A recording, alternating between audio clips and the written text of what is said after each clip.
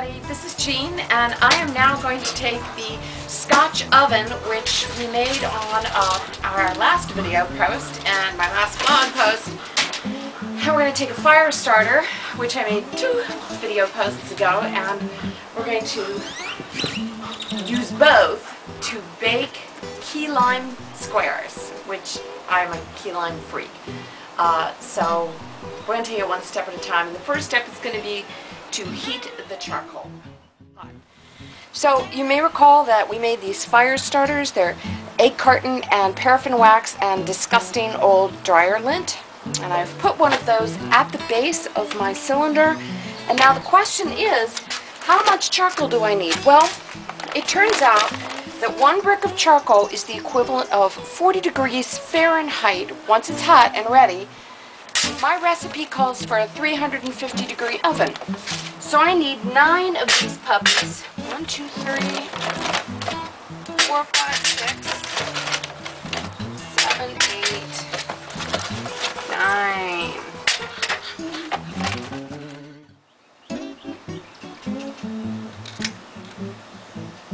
Is my charcoal on top of it? And we're going to let that go to town until those briquettes are ready and hot, ready to cook. And in the meantime, I'm going to go whip up the actual ingredients for the key lime tarts.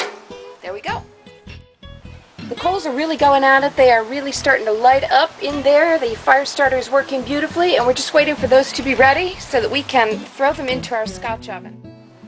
There it is. There's the key lime squares that are in our 8x8 pan, ready to go into the Dutch oven, which is right below it.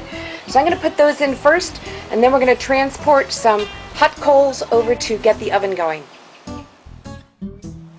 So I've just taken the coals out of there and with tongs and carefully put them into this baking pan, and our 9 coals are steaming and hot and ready to go. They are going into the base of the Scotch oven. Let me move this over. So now you can see we've got the coals on the bottom. We've got the pan with the cake mix on the top, and now we're going to close the door just like this.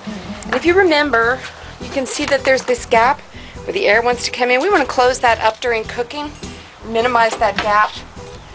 We don't want to cut out all oxygen, but we want to minimize that gap, so we just simply put a stone there.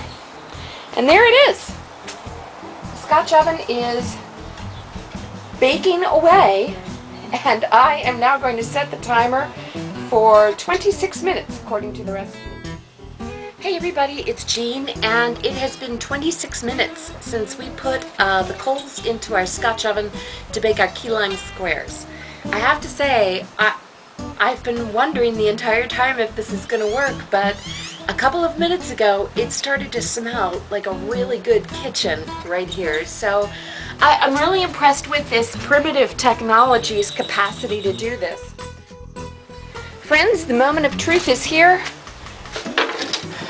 We're going to see what we've baked. First I'm going to take out the hot coals, what's left of them, and I'm going to take them over to a little barbecue so they can cool off. Here we go. The briquettes have been removed to cool, and oh my gosh, look at that. That looks like a complete, yep, that looks done to me.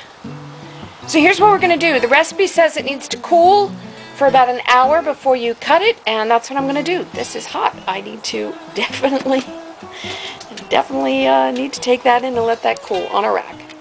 Okay, so let's find out how these taste. They've been cooling for about an hour, and I've put some powdered sugar on them, and now of course the question is, how do they taste? They baked fine. Let's see.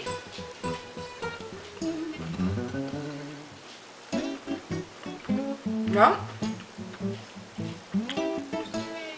that is a key lime square with one difference. You can taste the charcoal. So put it this way, it works perfectly, the technology works, and if it's something that you're going to bake that you don't mind the taste of charcoal in,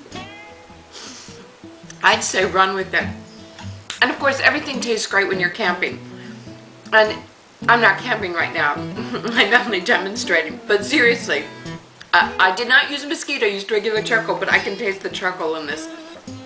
And there is that sort of campy scent, shall we say, that overtone, that note in the key lime that isn't necessarily complimentary. I mean, I'll eat these, no question about it. But I would definitely bear in mind that your Scotch oven is going to make things taste a little like, you know, the great outdoors. So that's it. That's how you bake in a Scotch oven.